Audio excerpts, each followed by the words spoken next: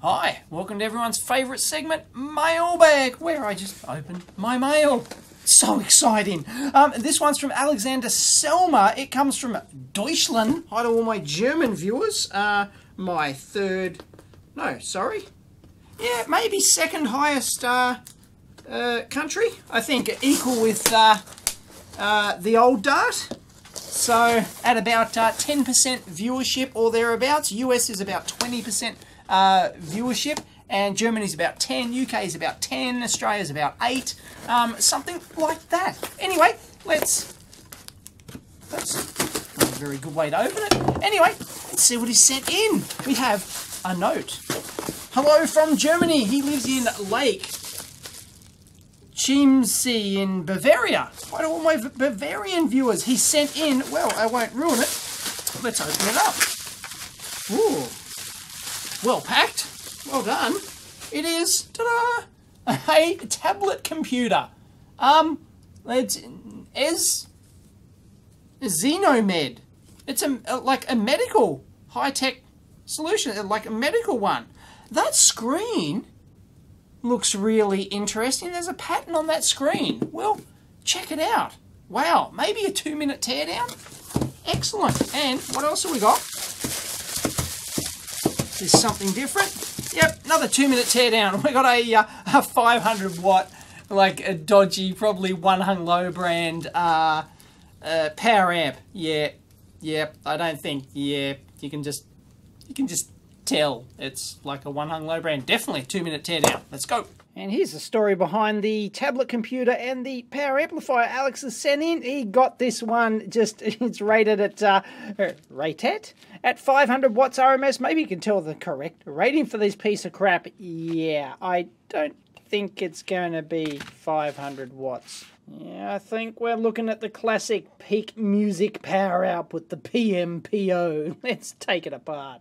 And of course, you know exactly what's going to be in this. It's just going to be a single power amplifier IC. It's got the one screw in here. Let's take off the end caps and ta-da! No. There we go. Slide it out that way. There we go. We've got one little staggered pin SIP power amplifier package. We'll take a look at the chip in that. But yeah, what's that brand? It's a Wenco vent.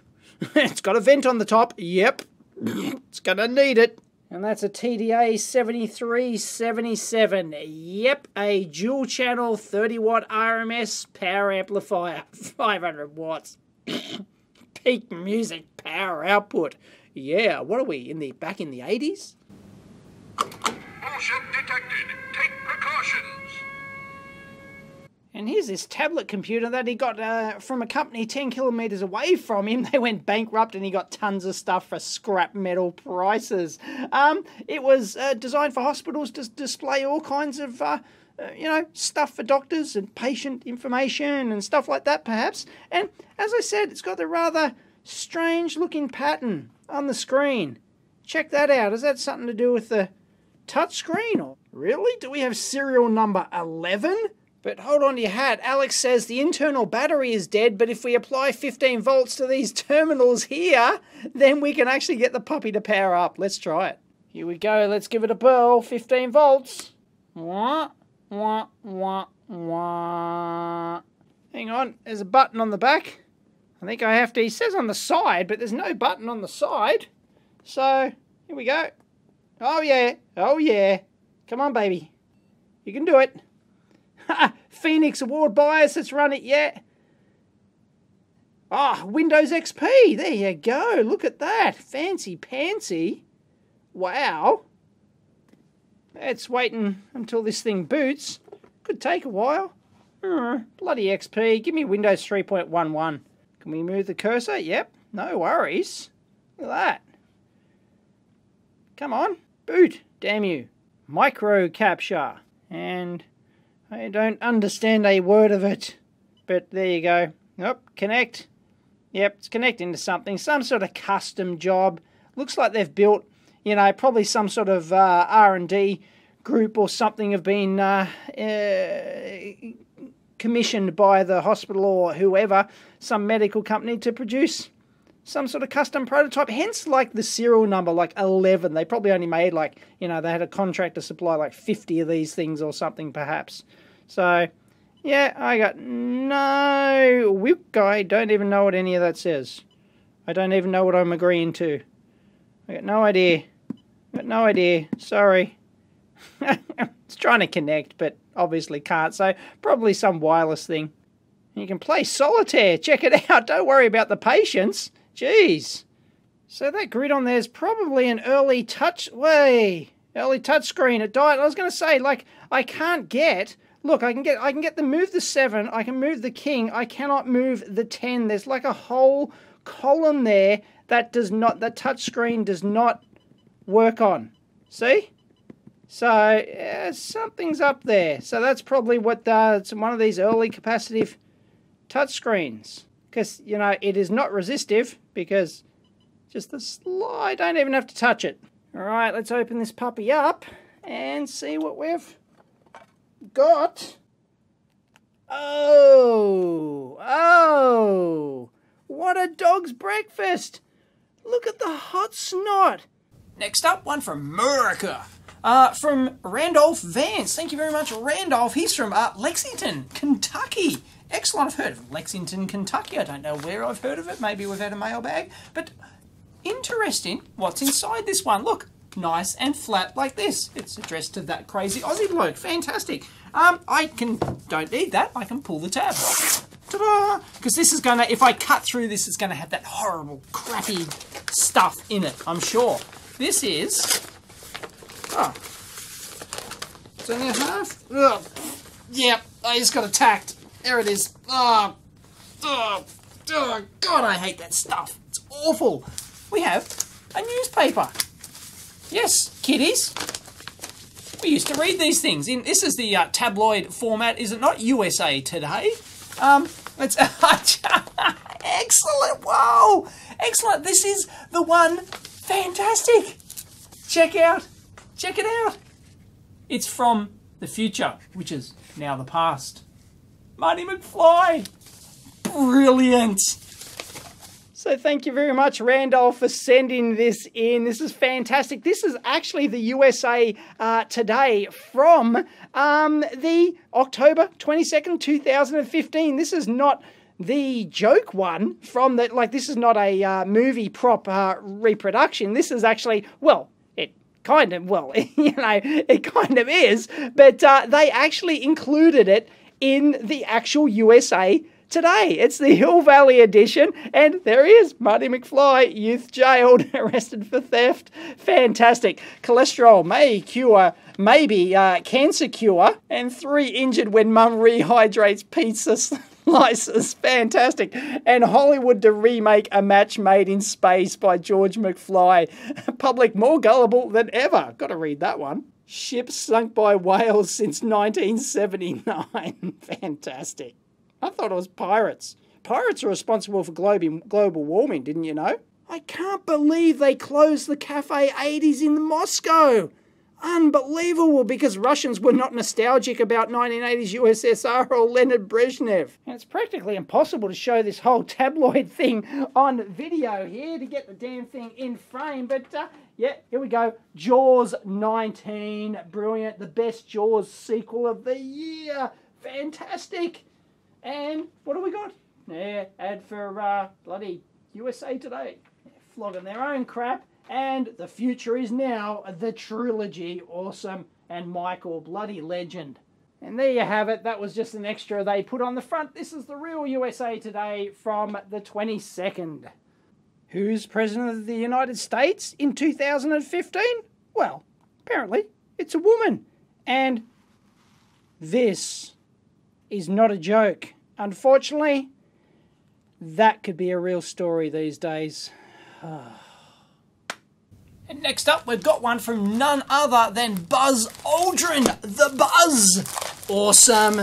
Not personally, but anyway, yeah, I'm sure he's a fan of the EEVblog, is he not? He loves Mailbag. Let's check out what we've got. Oh yeah. Oh yeah. Get your American ass to Mars. Look at that. Brilliant. Ah, love it. Good on you, Buzz. Another one from the United States, Taras Korsh, with a ZH. Thank you very much, Taras, from Sammamish in Washington. Oh, I haven't heard of Sammamish. I don't want my Sammamish viewers. That's probably not even how you pronounce that. Goodness. Anyway, lots of people complaining about how I pronounced Kirchhoff in my recent Kirchhoff's Laws videos. That's actually how it's pronounced here in Australia. I believe that's the most common pronunciation in the US as well, though I stand to be corrected, and a few people took me to task over it, that's not the proper German pronunciation and all that. I know. Welcome to the world of, you know, evolution of language and all that sort of jazz. Let's have a look what we got. Aha! We have, look at this. That looks like, I've got a note, that to me, even though I'm not in that sort of thing, looks like one of those fish finder thingamabobs for a boat. Cool. Aha, Taras, yes, he's from Seattle, and, well, originally from, well, he's a Ukrainian guy, and yes, there he is. You might recognise where he is. Yes, that's the EEVblog lab. Yes, he did visit a couple of years back. Oops, sorry for not immediately recognising your name, Taras. Anyway, what we've got is marine navigation system. It receives the LORAN C signals. It's probably made in the mid-80s. Well, let's tear it down. So it did look like one of these, you know, fish sonar thingies. It's kind of got that look, you know, like I don't know what any of this crap means here. But yeah, looking on the back, I immediately knew it wasn't, because it's got an antenna there and autopilot. There we go. So it is a nav system. Made in Japan. All the best stuff's made in Japan. And there you go, that's nice construction. I like that. Like we saw in the LORAN receiver last time, we've got multiple filters here and stuff like that. So that's fairly typical. I love how they're using that bracket at the back as a heatsink for these two puppies. A couple of fuses in there and not much going on under there. But yeah, nice.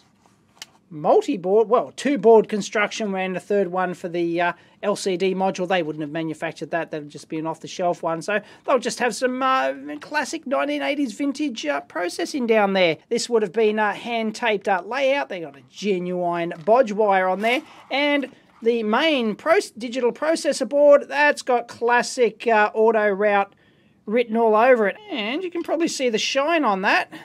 That's our conformal coat. They've actually masked off those two pins there, you can see. And yeah, look at that. Looks like, you know, flux residue from wave soldering, but it's, yeah, they've conformally coated the back of that board for the marine environment. They haven't conformally coated the top or the components though. So, you know, you're going to go, well, you know, if you're going to do that and conformally coat, you may as well go the whole hog. And there it is, check it out. And we do have a date code. Look at that, 1984, there we go, late 84, so it would have been manufactured in 85 or thereabouts. We've got our 10 megahertz reference oscillator there. Japan Radio Corp. It's made in Japan. Marty McFly approved. So I'm not sure what that puppy is. That could be some sort of custom ASIC perhaps. Interesting. So... But anyway, we've got an very old school look Oki 80C85. In fact, we've got dual. Why have we got dual processors in there? That's rather unusual. And 8255 for the I/O. Wow, really old school stuff. Actually, I just noticed the whole thing's manufactured by Japan Radio Corp. I think didn't we see that last time in the previous mailbag teardown of the avionics stuff? So... there you go. Geez, they're into everything. And they even did the display unit as well. Check it out, standard Hitachi chipset. We've got, that looks like your regular membrane panel, but buggered if I can press these bloody keys. There's just nothing there. Unbelievable. So thank you very much, Taras. That was excellent. And sorry, I do forget how to pronounce your name, but it was good to meet you back in the lab. Yeah, a couple of years ago, wasn't it? Jeez, time flies. I got one from Deutschland. Yet again, it's from Chip Guy. Jeez, your parents were rather nice, weren't they? From Hanover in Germany. And open before batterizers arrive. Yes, the batterizers are supposed to be, what is it, the 23rd of November now? They're supposed to be delivered in November, but yeah, they're going to be a tad late. And I'm sure there's going to be no end of testing done to it. Not, well, it won't just be me, it'll be like everyone will be testing this thing. So I don't know what their game plan is. I mentioned this on the forum thread. I don't know what their game plan is once they ship these things, because up until now they've been able to, you know, use the excuse, oh, you know, all these bloggers don't know jack because we haven't actually tested it. You know, as if we have to test gravity and things like that. Yeah. Anyway, that we don't know squat because we haven't tested it. Well, once we get the real units, every man and his dog's going to test it. And, well, the game's going to be up. The real performance data's going to be out. And we're going to know. Anyway, here we go. It's a bullshit button to go with my fail button. Awesome! I'll stick my bullshit button up. Beauty. Wow, FIFA power batteries. Yeah, I wouldn't trust those as far as I can throw them. Jeez. Bit crusty. Anyway, let's plug them in. That was bullshit. Here we go. Bullshit detected. Take precautions. It's got multiple voices.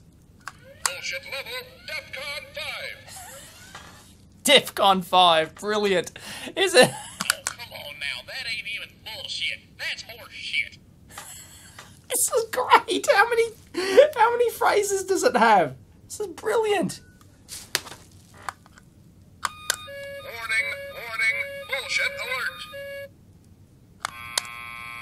That was bullshit. I think we've looped. Bullshit detected. Take precautions. Bullshit level DEFCON 5. Love it. Another one from the US. This one's from Godfrey Leggett. Good on you, Godfrey. Let's see what he sent in, shall we? He's from Beaumont in Texas. Everything's bigger in Texas. Sorry, that's a stereotype, but yeah. Let's have a look. All right. Oh, it's a note. We've got some real crumbly... It's very heavy too, by the way. Got some real crumbly foam. So, yeah, that's just... it's real crusty. So, it's... Geez, packed in here well. Well done. Looks like he's cut down the exact shapes required. But that means it's going to be super messy getting this thing out. Geez, that thing's crusty. What the hell is it? Multicoder. What's International Data Systems? What's a multicoder? 2-minute teardown. So Godfrey from Southeast Texas, and he didn't know I did this for my full-time job. Yes, unbelievable, isn't it? Like, yeah, I do this for a living. I open mail. Unbelievable. Let's check out what is in this multicoder. Got some big RSD connectors on here, and that's about it. So all we know is that it's a military surplus, and yep, check out the conformal coding. Look at that. Oh yeah, that whole board is dipped. Yep, this is military, all right. Wow, and look, the connector all potted as well. Look, completely potted. They would have hand wired those and potted it. Tiny, thin. Bloody wires on there. What gauge are those? Absolutely tiny. Wow. And there's the other end of it. Wow. Look at that big, thick cable loom. That's just ridiculous. Wow. Just, you know, no thought given to the systems engineering of how it's all interconnected and stuff like that. Bugger it. We need to get 50 bloody wires from here to here. There's a huge cable loom. Wow. But yeah, they're trying to jam as much, you know, 1970s, or look by the looks of it, functionality into a given volume like this, and the density's incredible. Wow, look at this thing, will you? Look at all these blocks. They're just completely potted blocks, so each one of those would be custom made. That'd be an individual, you know, military part number for each module, and they've just wired the damn things in and like just whacked them on a board and really haven't done much interconnection with the board at all. And there's some, look, these are the board-to-board interconnects. Wow, it's just unbelievable. You can actually see how they've actually soldered those onto the top of these, like pin header interconnects. It's just unbelievable. Wow. One of my first, in fact, part of my first job when I was 17 was troubleshooting and repairing military power supplies and things like that. Very similar to stuff like this. It was all horribly conformally coded, although they didn't. It wasn't as dense as this. They didn't have really end-on components like this that give you a higher density. So everything was conformally coded. So just to get in there and test it, you'd have to scrape, like to troubleshoot the thing, you'd have to scrape away the conformal coding off the pin before you could probe it. And repairing it was just it was a nightmare. Jeez, those were the days. It looks like, do we have a stud diode there? So, but what the hell is this thing? Like, is it some relay or something? And it's just everything. It's hand wired. I mean, yeah, we've got some, the PCB's doing some things, but, wow. And there's the back of the board. So, yeah, there's some interconnect going on, but woohoo! That's potted. Imagine, like, the amount of effort that goes into building this thing. It's incredible. No wonder military stuff costs, why a hammer costs like $200. And there it is, fully apart. What, if anyone has any clue what this thing actually did, multi-coder, channels, speed, some sort of, multi-channel motion thingy, I don't know. If anyone's got any clue from International Data Systems in Dallas, Texas, let us know. Leave it in the comments. Wow. Thanks, Godfrey. And postcard time. This one comes from Canada, from Steve. That's the correct tongue angle. There you go. Beautiful. And this one's from Tez, and we have a lovely church from the old Dart. Beauty. And another one from Canada. This is Banff. And yes, I've actually been to Banff, and yes, it is that gorgeous. Oh. And we have a postal hack. If we receive this, and we did, from Luca, he hacked the system. Check out the price of the postage stamp. Beauty. Got through the system from Capri. Fantastic. Hi to all my Italian viewers. And Frankfurt in Germany. I think that one's been a little bit colorized, but sure, it's nice. The Penn Railway Station, fantastic. This one's from Dustin in Texas. One from Jenny from Finland. Hi to all my Finnish viewers. Fantastic, look at that. What's that white stuff? I don't get it.